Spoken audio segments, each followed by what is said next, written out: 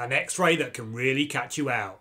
Let's go through the case. The right lung is abnormal. Firstly, we can see there's a dense hilum, while there's also an opacity within the mid-zone of the right lung. Whenever we see an opacity like this, it's important to think, is it either an airspace opacity, where something's filling the alveoli, also known as consolidation, or is it an interstitial opacity? Now, this isn't really a technical term, but airspace opacity can look a little fluffy, whilst interstitial abnormality looks more like lines and dots. Also, with airspace opacity, you may see small circular lucencies called air bronchograms, and I think this is what we can see here. So this is right mid-zone consolidation.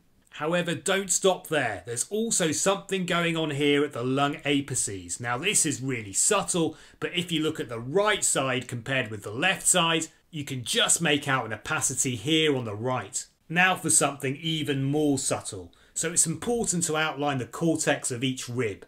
If we start to outline the inner border of this rib over here, we'll see that part of the cortex is missing. This is rib erosion. So with our findings so far, what's the differential diagnosis? Well, given the apical opacity and the rib erosion, I think we can cross off typical pneumonia from the list. And given this is such a young patient, lung cancer is less likely, meaning we're really thinking about TB in this case. Now let's look at the CT scan. So if we look at the right apex, we'll see there's a pleural fluid collection here, which accounts for the abnormality we can see on the X-ray. If we look at the chest wall, we can now see there are lesions that are eroding bones, and this is why we have the bone abnormality on the chest X-ray. And like the X-ray, we can see there's consolidation within the right lung. This posterior consolidation here accounts for the dense hilum we can see on the X-ray. However, if we look a little closer at the CT, we can see there's this little area of contrast enhancement that flashes in and out and doesn't look like a normal vessel. This is suspicious for a pseudoaneurysm, which can form in TB because the infection weakens the vessel walls.